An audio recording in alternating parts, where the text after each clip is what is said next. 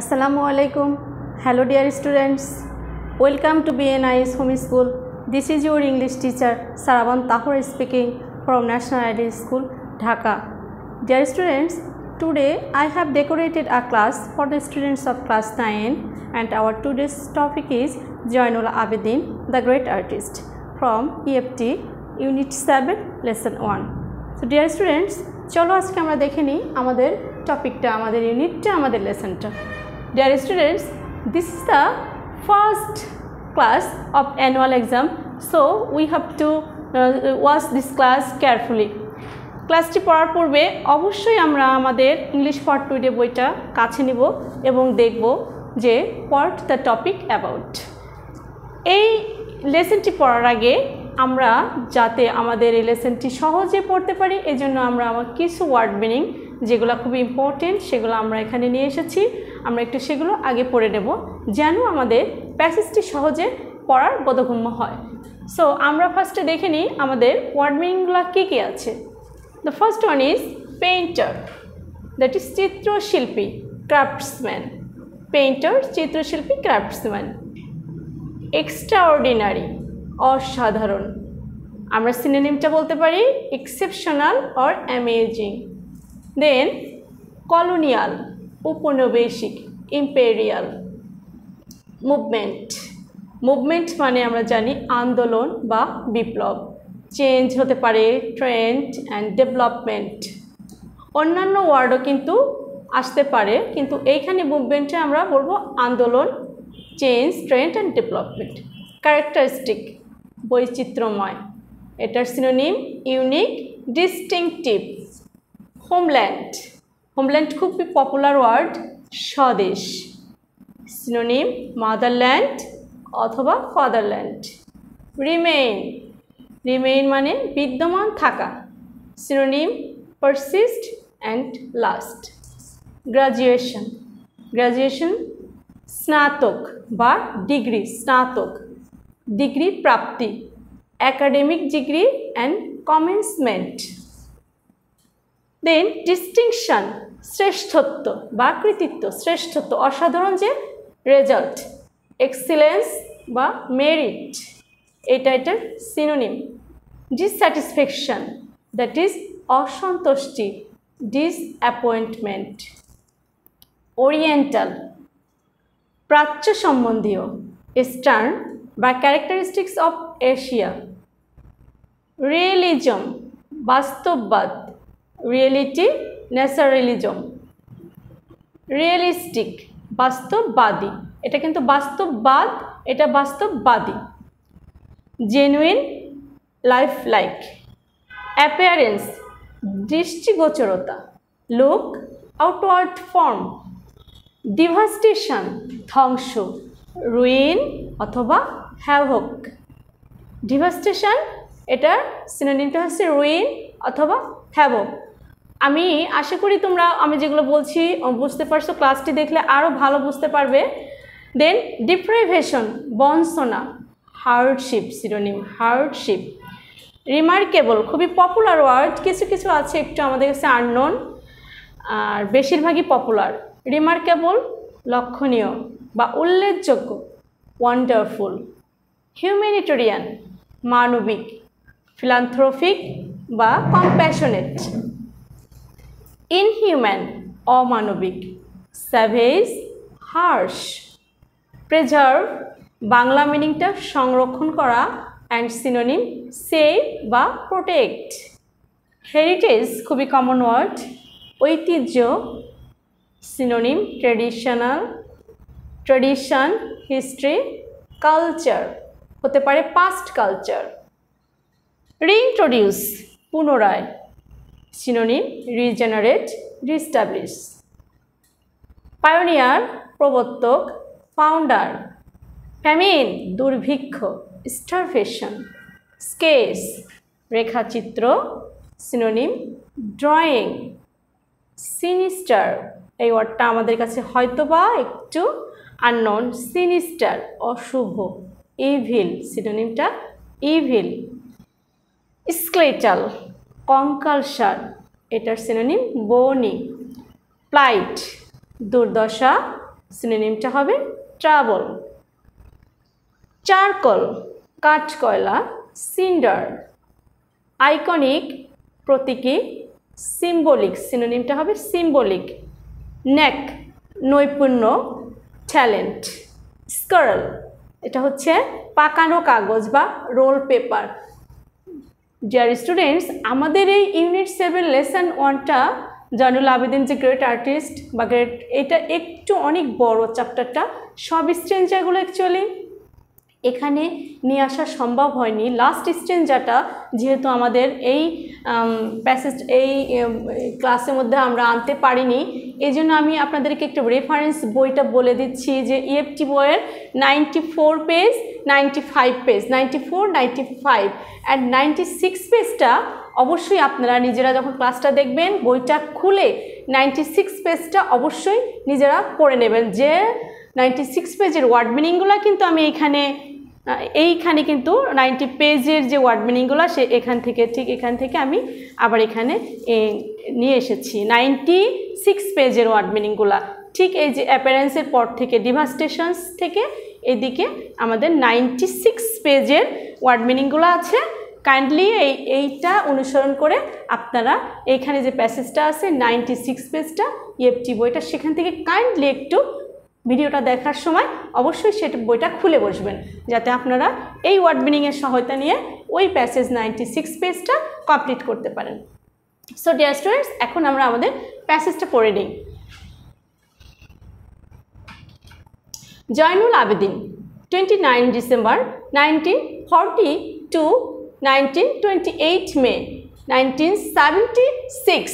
জয়নুল আবেদিন জন্মগ্রহণ করেছে 29 ডিসেম্বর 1914, তার লাইফ টাইমটা, অ্যান্ড ডেথ হচ্ছে 1976 28 মে। এখানে ব্র্যাকেটের মধ্যে তার লাইফ টাইমটা দিয়ে দেওয়া আছে।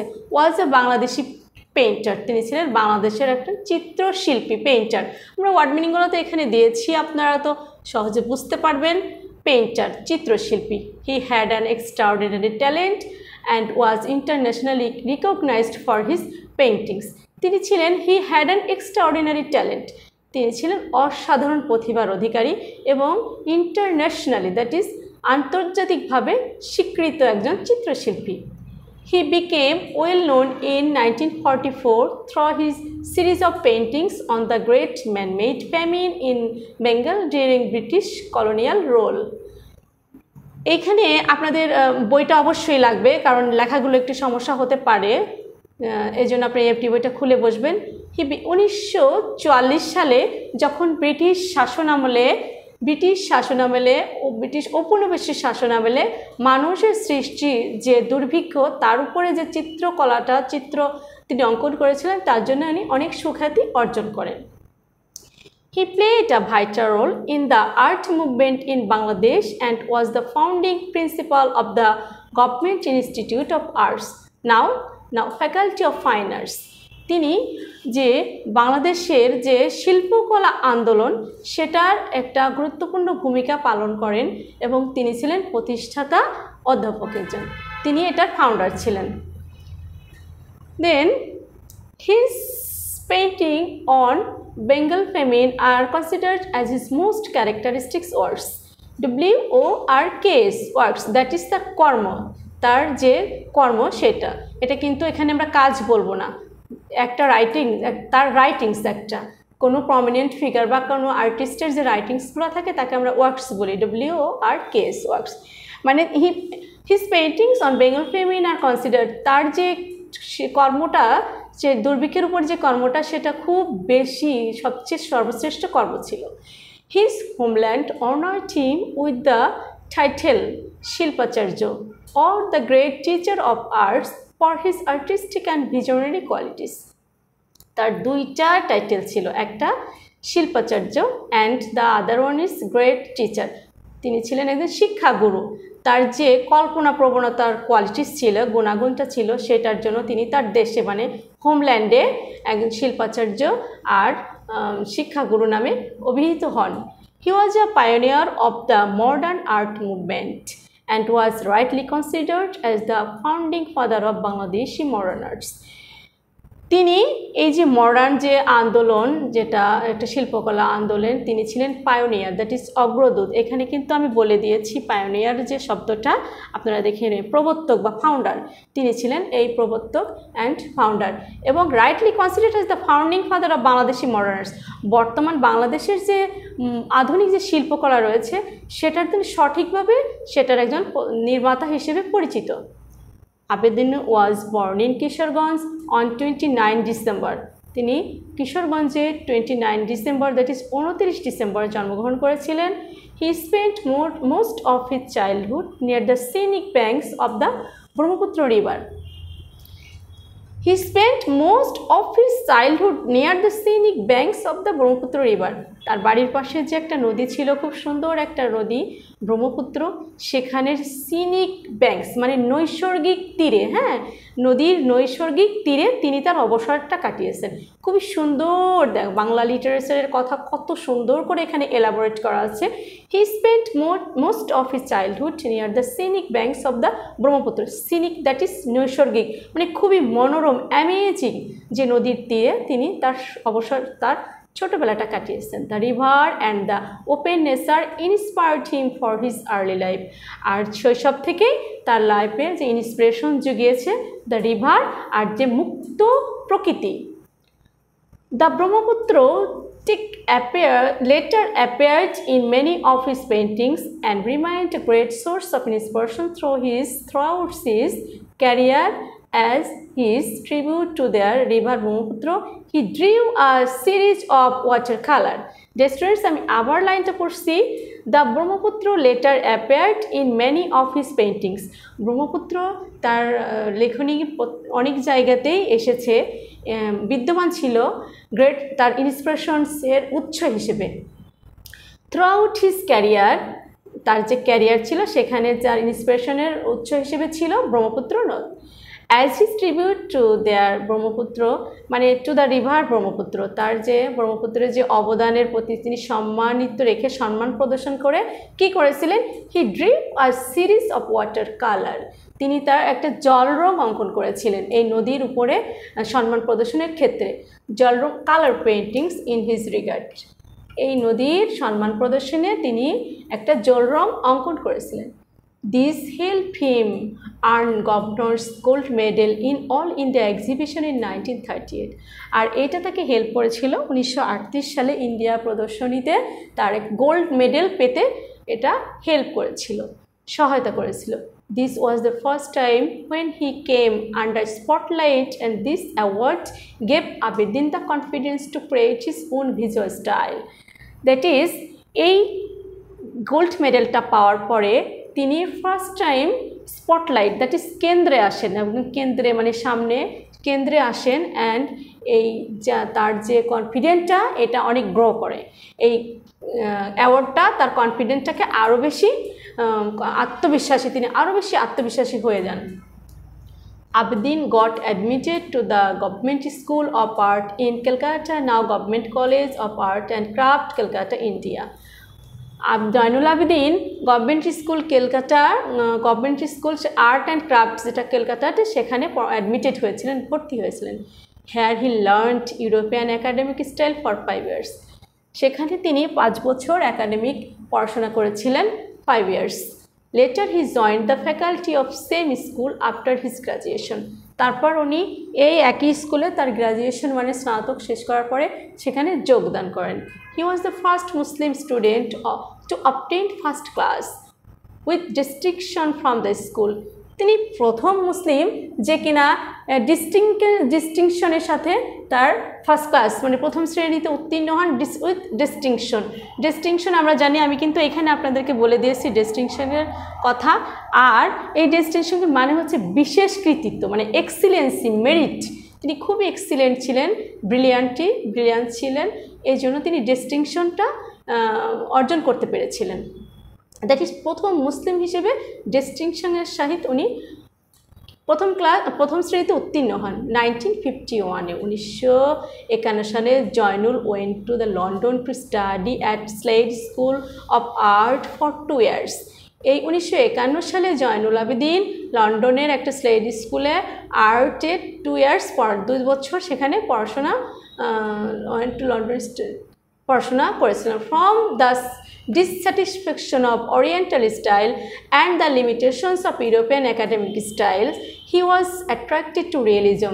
That is, এই যে ইউরোপিয়ানের যে স্টাইলটা ছিল, রীতিনীতি যে ছিল এবং যে সীমাবদ্ধতা ছিল, সেটা তাকে প্রাচ্য সম্বন্ধীয় যে সীমাবদ্ধতা ছিল সেটা তাকে অনেক ডিফ্রাস্ট্রেশনস করে ফেলেছিল। সে হ্যাপি ছিল, হি ওয়াজ নট হ্যাপি ছিল না।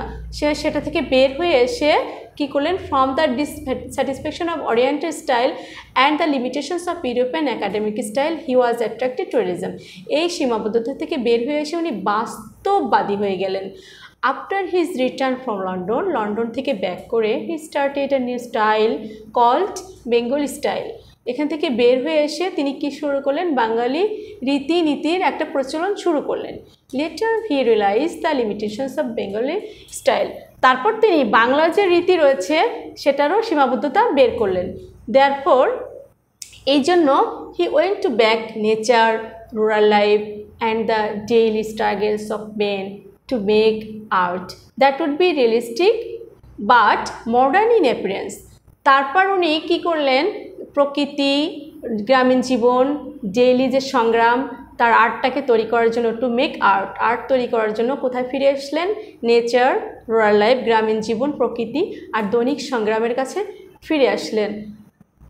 এবং সেটা কি হবে, দ্যাট উড বি রিয়েলিস্টিক, যেটা হবে বাস্তববাদী, বাট মডার্ন ইন অ্যাপিয়ারেন্স, সেটা বাস্তববাদীও হবে, তবে সেখানে দেখতে কি হবে, মডার্ন ইন অ্যাপিয়ারেন্স। এখানে বলা আছে যে অ্যাপিয়ারেন্সের কথা বলে দিয়েছি, দৃষ্টি মানে আউটলুকটা কেমন হবে, আউটলুকটা হবে একদম মডার্ন, বাট বাস্তবটা হবে খুব রিয়েলিস্টিক, একদম রিয়েল, আর দেখতে হবে একদম মডার্ন। সো ডিয়ার স্টুডেন্টস, এটাই আমাদের আজকের পার্ট ছিল। এখানে কিছু ছবি দেওয়া আছে, তোমরা তোমাদের যে ইংলিশ ফর টুডে বইটা আছে সেখান থেকে দেখলে খুব সুন্দরভাবে দেখতে পারবে, এখান থেকে আরও ওখানে সুস্পষ্টভাবে দেখতে পারবে। এটা আমরা আজকে আর বেশি কিছু কন্টিনিউ করতে পারবো না, এই লেসনটা অনেক বড়, বাট যদি আমরা প্র্যাকটিস করি তাহলে আমাদের কাছে খুব সহজে ইজি হয়ে যাবে, তাই না? যদিও বড়, বাট আমরা প্র্যাকটিস করলে আমরা সহজে সেটা পড়তে পারবো। সো ডিয়ার স্টুডেন্ট, আজকে আপনাদের কোনো হোমওয়ার্ক নেই, আপনারা বাসায় একটু স্টাডি করবেন। No more today. আল্লাহ হাফিজ।